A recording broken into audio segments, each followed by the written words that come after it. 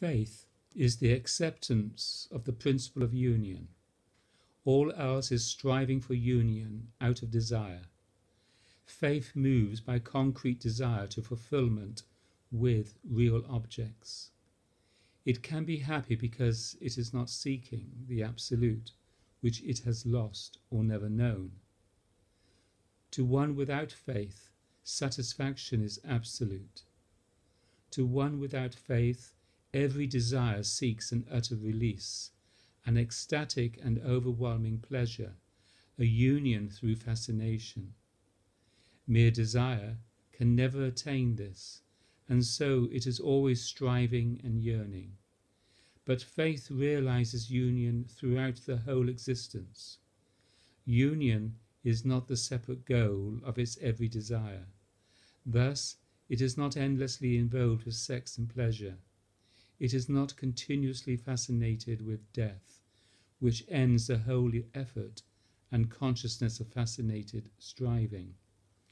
It does not alternate between license and asceticism, fascination, and the overcoming of fascination, absolute energy, and absolute death.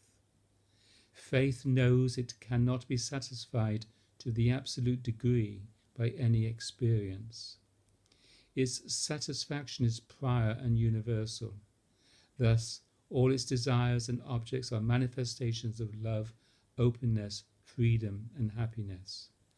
It grows in the realization of union, denying neither the creature nor the soul, and asserting neither creature nor soul as absolute to the exclusion of the other.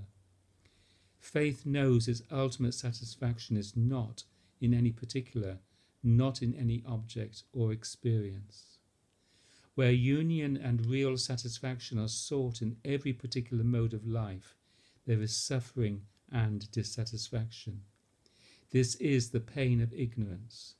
It is the potential flight into exhaustion. Faith knows this possibility to be an error. It knows the fruits of surrender to this temptation. Thus, the energy is not devoted to license, nor to the resistance to objects of desire, but to surrender, opening freedom and happiness. It moves itself constantly into contact, relationship with persons and all reality and real action. Thus, real life is made possible through the realization of prior union with the divine.